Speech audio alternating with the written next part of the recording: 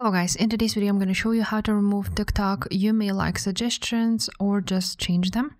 So the first method would be to, of course, just press refresh button just like so, and as you can see it changes a little bit. If you still don't like it, then you're going to go back, press on your profile, press on settings on those three lines at the top, then press settings and privacy, and after that you want to go on content and display and activity center. Once you will be on Activity Center, you're going to press Search History, and then you press Select at the top and select all of the history and press, or just select all at the bottom and press Delete and delete it. After that, go back a little bit and press on Notifications.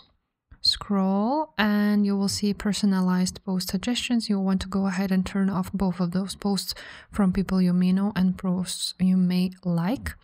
Now, if none of that worked, you want to go ahead and scroll to the bottom of the page and press Help Us Improve, and then choose the suggested searches are not interesting or not personalized, and then you're gonna choose which ones you don't like, and after that you're gonna press Submit, and it should change your You May Like suggestions. If this video was helpful, make sure to subscribe, and I will see you next time. Bye.